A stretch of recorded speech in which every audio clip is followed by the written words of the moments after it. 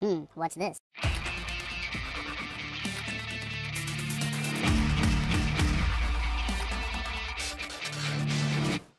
Hello, welcome back to the Freak Show. Bumpy McSquigums here. I want to thank you all for joining me as I get to finally jump back in and play some more Regalia of men and monarchs and mice and cows. And no, just of men and monarchs. And it could also be Regalia or if you really just want to like slur it all together. Totally works. It's fine. Awesome game. Looking forward to it. Coming out fully, but I get to enjoy it, and you guys get to enjoy it right alongside me until it comes out. And then we won't like it anymore. Then we'll be like, oh, well, it's old hat. We don't care anymore. It's gone. Be gone with it. Be away. No. Alright, so we have things to do. It looks like returning to Castle Lauren is one of those things. So, let's do it, shall we? Your traveling party will not always approve of your decisions during text adventures. Remember something, because it switched. Alright. Ooh, we are scrolled off the map. Hey! Venture forth! We can do that now. Cool. Alright, so we are there. I still really, two things. Really want my mouse to be locked to the screen. And I really want to move the camera and stuff around with W, A, S, and D. But I cannot do that. It's okay. The middle mouse button works. It's fine. Alright, to the armory, to the townery, to Griffith, to our gal, Gwendolyn, good old sis over there. Anything else that we can do? No, not really. Let's talk to Griff. See what he got to say. On my honor. If that beast truly exists, I say we find it out before it deals any more damage. Besides, nothing lifts men's spirit as flawlessly as the sight of an evil beast slain. Assuming it exists. Alright, let's go talk to Gwen's. Oh, great. Your confidence in me instills my confidence in myself. Thank you. Thank you for... So, now we have some vaguely threatening beast to worry about. Yep. Holy cow, these people are so gullible. Yeah, let's go to the armory. Oh, well, that was the town. No, I don't want to go to the town. I want to go to the armory. I clicked on the wrong thing. I'm a fool. We're going to go back here. Hopefully I'm not wasting time doing these things. If we are, we're all doomed. We have just thrown everything out the window. No, move. Sorry. Sorry. Alright, to the armory. Do you know that some abilities cannot miss ever? Alright, looks like there is nothing for us to do. Is there anything that we... Oh, I hit tab. Your character sheet displays detailed information about the chosen character. While certain attribute values may increase with experience levels, it is up to you to fill the gaps with proper customization. Press the left mouse button on the weapon and trinket slot. Pressing it allows you to swap a character's equipment, although weapon types are strictly assigned to specific characters. Trinkets are universal and can be equipped by anyone. Each character can be fully modified by perks. These are shared between all your characters and can be unlocked through various in-game activities like personal bonds, diplomacy, and more. Pressing a left mouse button on an empty perk slot will open up the perk selection menu. Each perk has a fixed equipment cost, representing the amount of perk slots it will take. More perk slots are gained with experience levels. A level up increases the amount of available slots by 1 or uno. Got it.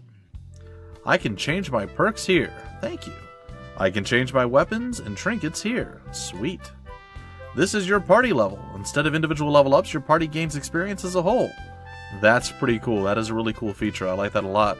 It means that you can try out new characters and you didn't invest and spend all this time with your one particular character that's super strong, and then you swap them out for somebody who looks like they're going to be cooler or fit better, but you've already spent so much time with this character that it doesn't really, like, oh, this guy's a level 2, this guy's level 13 because you used him, so long and throughout the entire thing.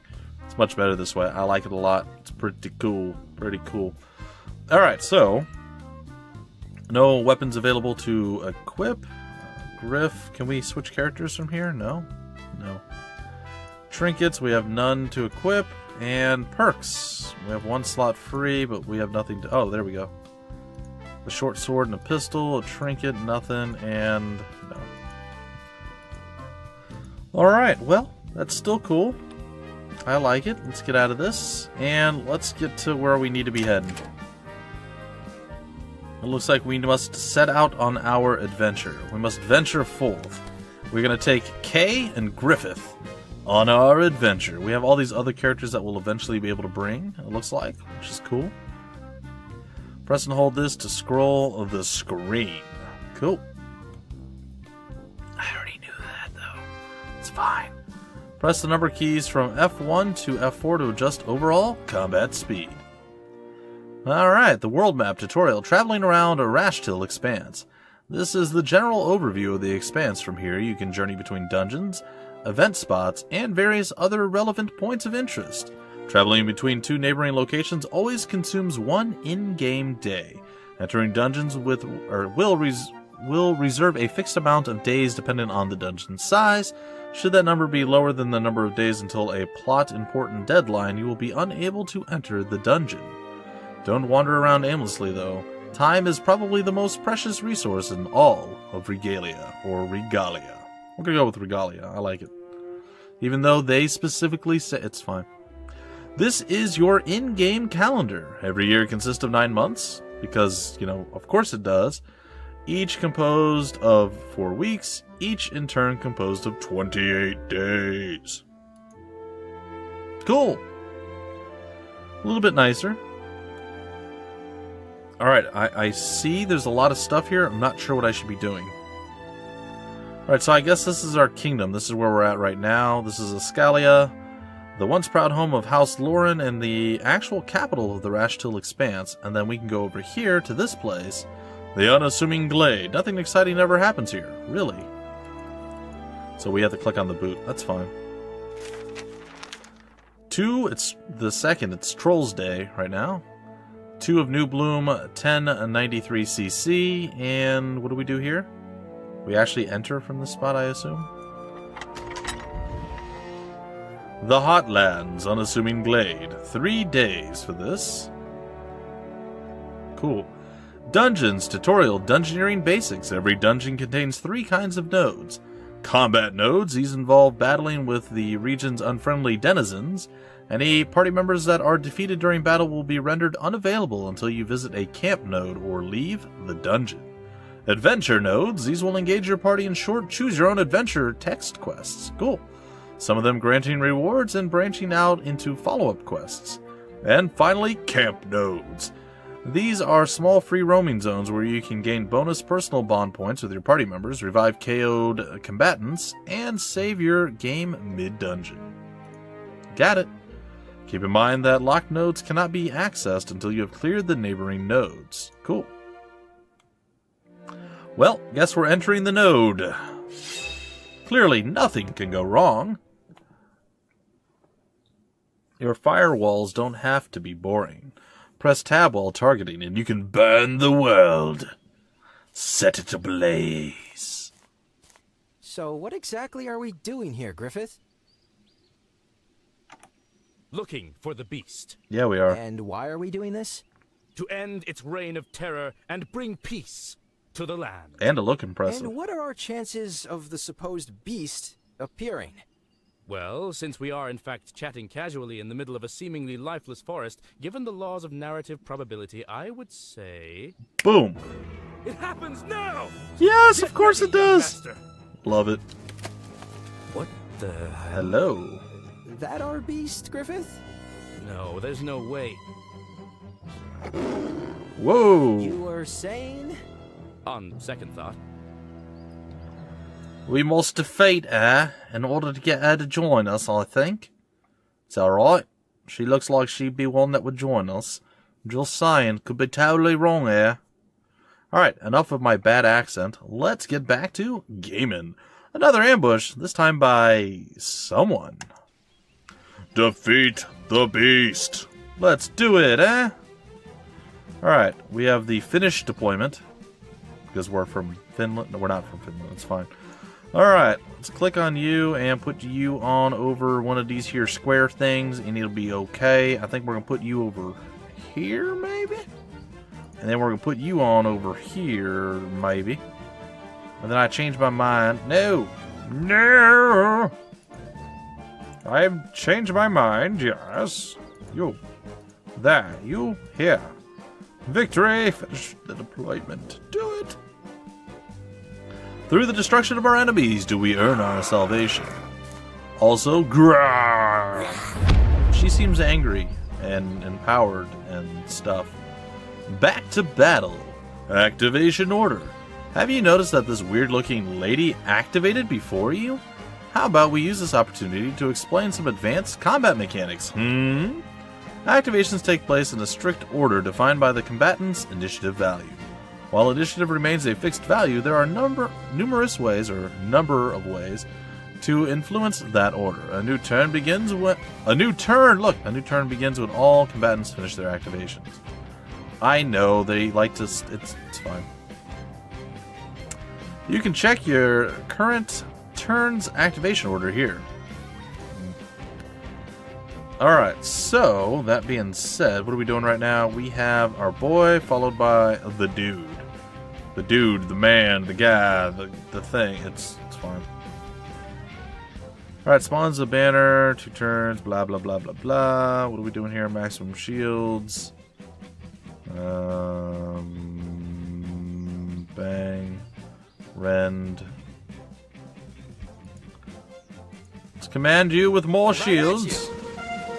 Get in there. Make her cry and possibly wet herself. Not necessarily in that order. Alright, we'll end our turn. And we shall do this because of reasons. Ah! We missed. That's not good. Skillful. That was skillful. Also sad. A man who's truly skilled can look quite good in Twill. Oh, that looked painful and unsatisfying. Here we go. Can we do it again? Hey, authority points. Authority points are shared resource pool which can be spent to use blitz or execute ultimate skills. The party generates 1 authority point at the start of every turn. A maximum of 5 AP can be stored at any given time. A combatant can use blitz after performing their action, enabling them to act again, and uses 1 AP. Alternatively, AP can be spent to unleash a combatant's ultimate skill. However, these game-changing abilities are as powerful as they are expensive. Each use of an ultimate costs 2 AP. Yeah, I know. Blitz here and ultimate here. Grant 60% maximum shield to a target ally and lowers all their cooldowns by 1. Do that, or we could do this. I think we should move just a tad closer. We will command you to suffer. Alright, we're good. And then you, sir, you get to do things that are impressive. Let us sunder her. We shall sunder her cabal. It's fine. Alright, so that's all good. I think we're gonna probably end up using one more right now, and then we will yeah, we'll finish her in the next turn. Assuming she doesn't murder both of us. I doubt she's got that skill, but maybe. She does seem pretty angry. And the whirlwind, while impressive, didn't work, so, you know, there's that. Alright, gonna move behind her. And I am going to use Rend, because why not? Alright, and going to stop, and we're going to use our finishing touch. We don't need to, but let's do it anyway. Boom! May your gods take you. That's right, shower me with your honest praise. I am victorious.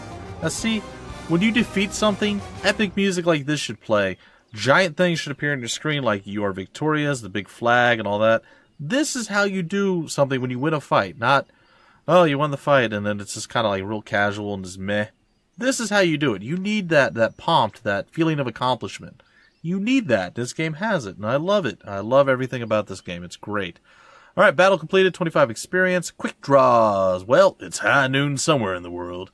We get +3 dodge, +2 ice resistance, and +5 damage. No idea what that means, but it's a treasure that we found, and I'm pretty happy about that. Beware the line of sight. You cannot kill what you cannot see. The fabled beast appears to have slowed down. You mean you hit her and then she got hurt? She doesn't look like a bandit, or a beast for that matter. Why would she be terrorizing the locals? I do not think we can expect civil reasoning from her, sire. I would suggest caution in your attempts to communicate. You win. Ooh. You speak! There are no words between predator and prey, yes? In defeat, our roles are reversed. If words are shared, it shall be so, by your choosing. What? Are you the beast that stalks Rashtil? Rashtil? Such a name is unknown to me. You speak of names that impose boundaries, but these are not mine. We share a sky, but the boundary is not mine. The mark is not mine. The territory is not mine. I understood nothing. Yeah. Neither did I. Hacks, tribes, kin, rights. The Kelra way, our way, my way. To overcome enemies, we become beasts in spirit. Cool. I guess that explains the outburst. Sort of. There is strength in such bonds, as in all bonds born out of respect. We take only what is given, and never force our way. I still cannot make heads or tails of what you're saying. Whoa. The beast chooses the man, and the man accepts the beast. But it is a process, not an act. Something to claw and strive for. For many days and many nights, many moons that come and go. But the exact count is meaningless.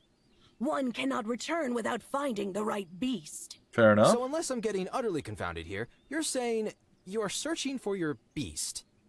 Yes, Huh. And this search brought you here. just so. I have never heard about this tribe of yours, these Kelra. The turtle and the eagle both share a sky. But though the turtle wonders about the clouds, he will never take flight, yes? A bird could pick them up. That's It fine. is a color unknown to your kind, much as yours is unknown to mine. Is she really the same girl who just tried to rip our throats out? But anyway, what does all of this mean? I am sorry, but I can't allow you to run around the woods anymore.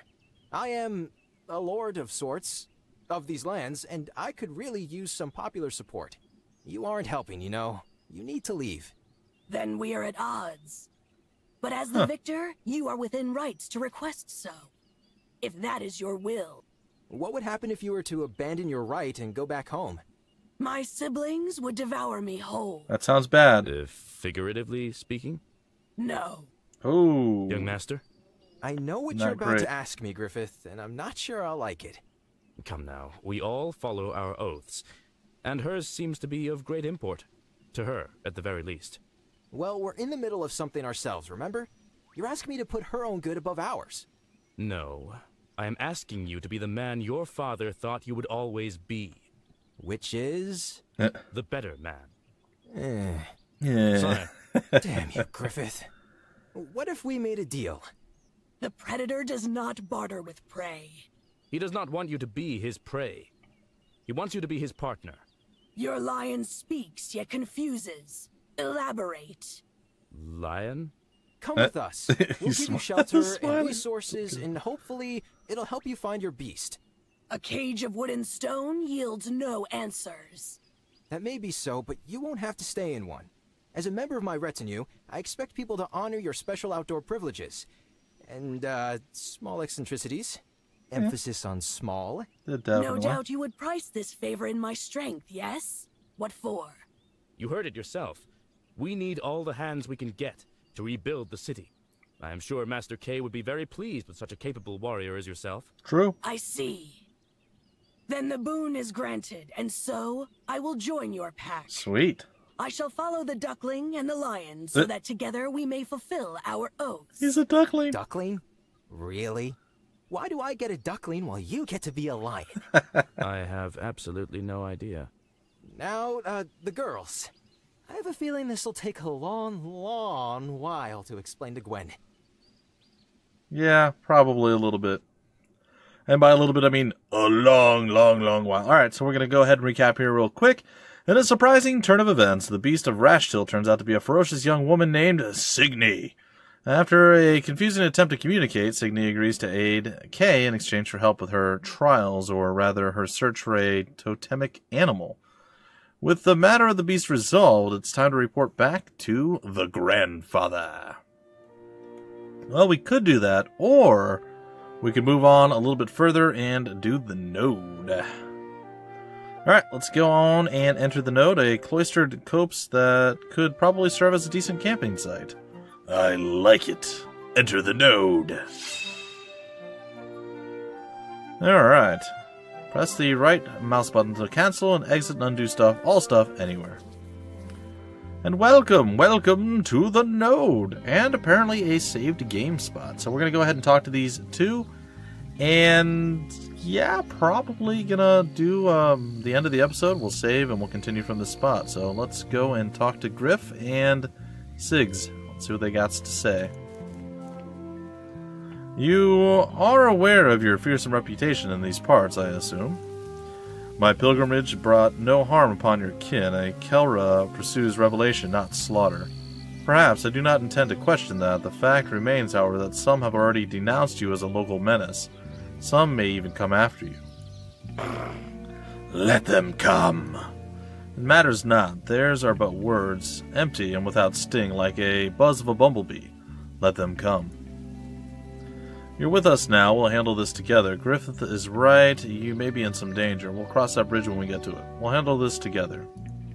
Just so. Just so. There is strength in unity. The duckling is wise to acknowledge that. For now, let us continue our journey, yes? Griff, anything else to say, bud? Oops. Ready to march at your command, young master. Sigs. So many sheep and cattle and pigs. Ancestors, I really hope none of those are my totem animals. So many sheep, cattle, and pigs. Ancestors, I really hope none of those are my totem animals. Alright. Fair enough. There doesn't seem to be anything else that we can do, so I think we're going to break off the episode here. In the next episode, we will... Well, I'll save between this episode and the next. We will head back to the world, and we will go on our adventure as we go thing, the text by Choose Your Own Adventure. Whatever it's called, we'll see how that all works out, and I think it's going to be quite fun. I hope you guys enjoyed this episode. Again, the game will be releasing eventually. I totally forgot the date. I think it's the 27th of April. And I am looking forward to it a lot. I'll be doing about 2 episodes a week up until that point, and then we'll probably be a decent chunk into the game, and hopefully we'll know what we're doing, and we'll be able to just hammer it out and enjoy the rest of the game without any such constraints. Alright folks, until the very next episode, my name is Bumpy McSquigums. Thank you so much for stopping by the Freak Show, and I will see you later.